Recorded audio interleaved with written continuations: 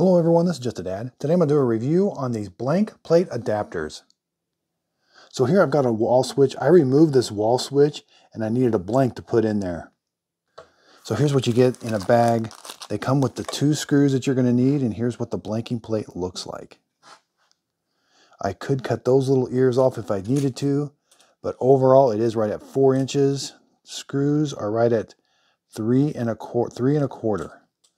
Width-wise, you're about 1 3/8. And it's not super thick.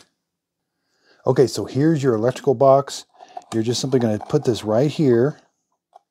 Take these 2 screws, they're going to screw right into there.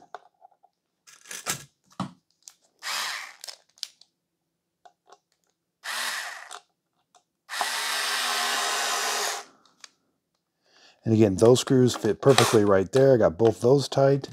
Now I have little holes here for the other screws, the cover screws.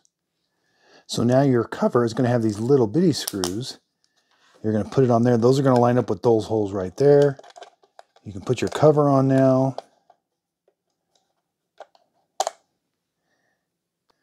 Now we can simply tighten these screws down.